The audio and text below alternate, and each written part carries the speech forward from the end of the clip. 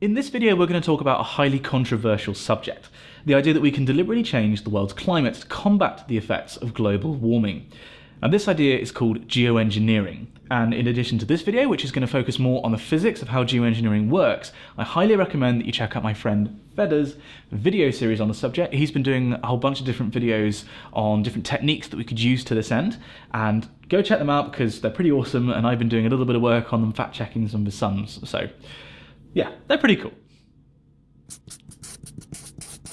Last time we extensively looked at global warming and climate change and found that the observed warming over the past century or so is directly linked to CO2 levels in the atmosphere. Now, the more carbon dioxide there is in the atmosphere, the less energy that the Earth emits into space, causing an energy imbalance which results in the Earth warming. Now, that description of global warming suggests two different solutions to the problem, so let's look at those one at a time. Solution 1.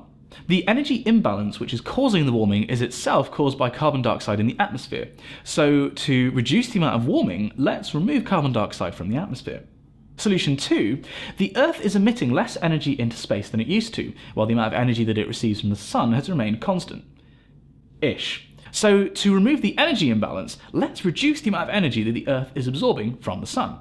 Now, both of these solutions probably rank on the plausibility scale for you somewhere between impractical and absolutely insane, but a huge amount of research has been done on the subject, and it's more possible than you're probably thinking. Now, one of the people doing the research on the subject is my colleague Angus Ferraro, who's an associate research fellow here at the University of Exeter, and I interviewed him all about the topic. So over to Angus to talk about the first of these solutions. So that's the easiest thing to do. That's probably what people would say is like, well, why can't we just create a giant, some kind of catalytic thing that will just, blow air through it and suck carbon dioxide out of the air? And in theory, that's quite possible, and it can be done right now. In fact, it is being done right now. There are some companies that construct these kind of weird, wonderful machines that do this.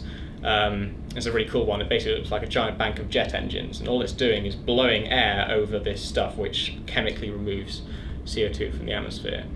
The main problem with that is that the energy requirements for something like that are very, very large, and that makes it very expensive.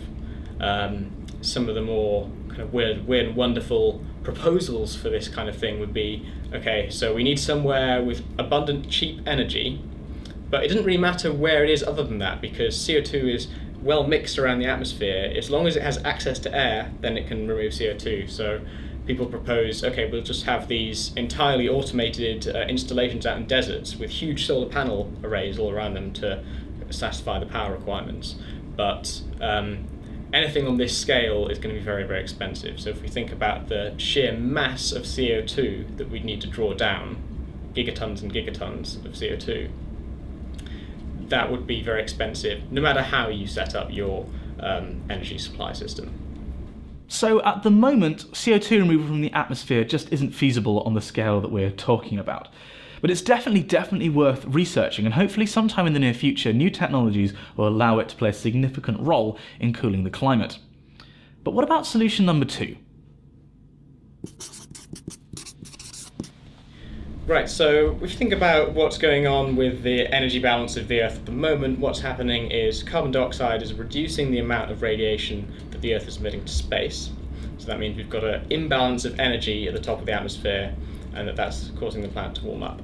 So we need to bring that energy balance back into balance, and one way to do that is just to reduce the amount of energy coming in, so that then the reduced amount going out is balanced by a reduced amount coming in. And so to do that, we would try and essentially dim the sun. A couple of ways we might be able to do that. One, which is extremely expensive and probably not going to happen in this century, is to launch a constellation of satellites out into space, basically just stick it in between the Earth and the Sun. And so what this would do is basically reflect a small percentage of the Sun's radiation. It only needs to be about 1 or 2% to achieve the kind of coolings of 1/10 of a degree or something that we'd want to achieve.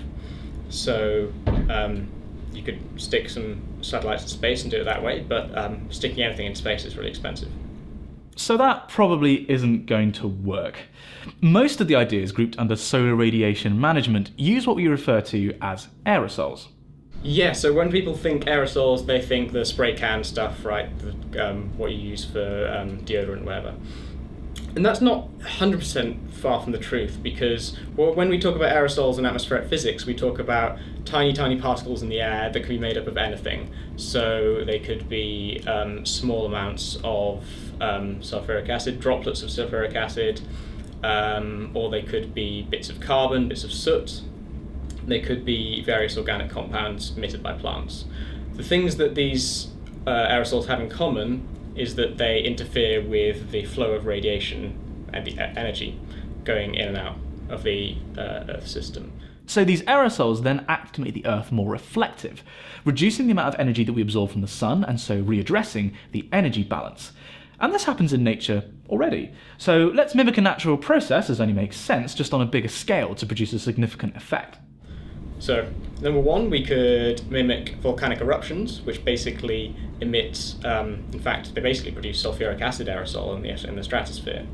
And this sulfuric acid aerosol acts like a cooling haze, which reflects some sunlight. Or we could mimic things like ship tracks, which enhance the brightness of clouds way down near the surface. So when you look at a satellite image of the ocean, and you can so if you look at a satellite image of the ocean and then you track where the ships go, you can see these kind of whiter regions where they go through the clouds, and the particulates they produce from their chimneys basically brighten the clouds there. So we'd end up with brighter marine clouds, and these would also reflect more solar radiation out of space. Most research has concentrated on the first of these two ideas, and more specifically has looked at the effects of injecting additional aerosols into the stratosphere. Now, as well as being dynamically more stable than the troposphere below it, the stratosphere has the advantage of being almost completely dry. So aerosols injected there would stay airborne much longer than they would in the troposphere, where they would just get rained out. Now, somewhat unbelievably, this is where this comes in. Because we're not just limited to injecting sulfuric acid as an aerosol, we could inject anything into the stratosphere that produces a similar effect. And one aerosol that's received a lot of attention in particular is titanium oxide. Titanium dioxide, otherwise known as titania, is another, so you could make an aerosol out of it. It's not an aerosol we find in great quantities around the atmosphere at the moment, because it's basically a mineral. It's called rutile mostly, and it's actually surprisingly cheap. So everyone thinks titanium is like this really expensive stuff. Titanium dioxide is this dirt cheap ore that you find around the globe. The advantage is it's incredibly reflective. So it's used in food a lot for things like toothpaste, things like aspirin and all your other white tablets. To get that nice white shininess, they use titanium dioxide. So it's E171, I think, is the additive number.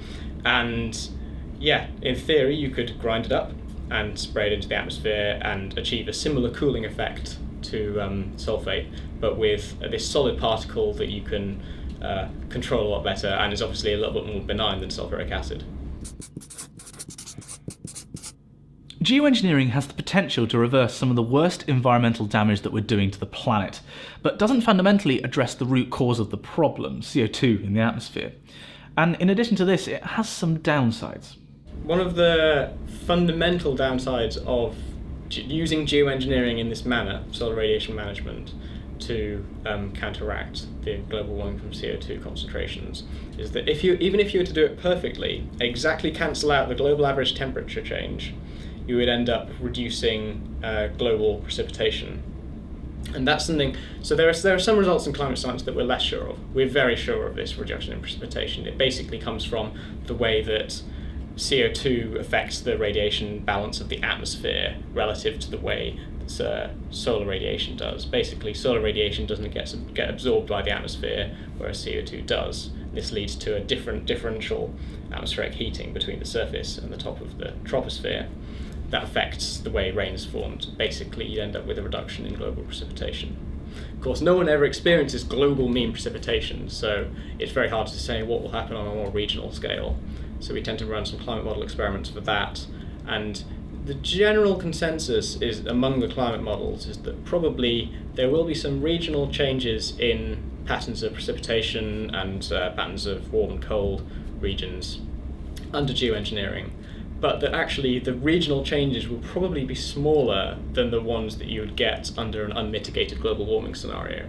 So although there will be regional changes, if you think about the regional changes that you might be seeing in the future anyway, that might not be so bad.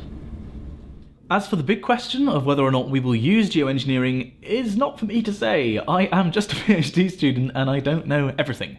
Personally, I don't think that we're going to use solar radiation management anytime soon. There's just too many question marks associated with it at this point. But I hope that we can use CO2 removal in the very near future with new technologies. Now, for more information about this and the ongoing debate about the use of geoengineering, stay tuned to the channel because very soon there's going to be a video coming out about whether the COP21 climate meeting in Paris this December should consider the use of geoengineering, where a bunch of world-leading academics from Exeter chime in. So you didn't see much of me this video, which is probably a good thing. Instead, Angus covered what geoengineering is, deliberately changing the Earth's radiative properties, CO2 removal from the atmosphere, which we'd like to do, but we can't really do it because it's not practical yet, solar radiation management, which is practical, but we're not quite sure if we'd like to do it yet, and the many issues involved in using these techniques.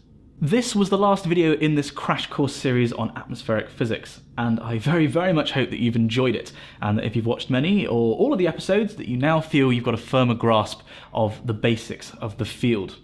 Now, if you have feedback on this series, please leave that down below in the comments. I'm always trying to improve my content, so if there's stuff that you liked or you didn't like about this series, say so down below, and I can try and make things better next time. If you'd like there to be a next time and you'd like me to do more of these kind of series, then also please say so down in the comments, and you can suggest the topics that you'd like me to do. But also, if you'd like that, then the clearest message for me to do more of this kind of content in the future is for this series and these videos to get lots of views and to do very well. So if you want me to do more of this kind of thing, please share these videos and the playlist of these videos to your schools, your teachers, your friends, and if it does well, then that says to me to go and do more of this kind of stuff, which I'd like to do. So if you'd like that too, please do share these videos. Lastly, if you'd like to support this series and me more directly, then you can do so via its Connors page. And if you like the video, then please do like it and subscribe to this channel. Thank you very much for watching. Okay, so here's my workbook. It's important because it's a book and I like books and it's got my work in. That's my laptop, which has got the scripts for the crash course videos in. That's my Japanese peace lily. Always important to keep that around because it keeps the air oxygenated. This is not the time to introduce science. It's an interesting thing, but I sort of believe it. You know, when you're in a negotiation, say you're buying a t-shirt at a market stall,